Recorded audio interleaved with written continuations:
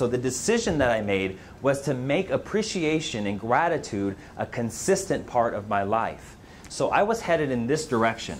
More bed bugs, homelessness, who knows? But the choice, the one single choice to apply appreciation and gratitude into my life shifted the direction of my life completely.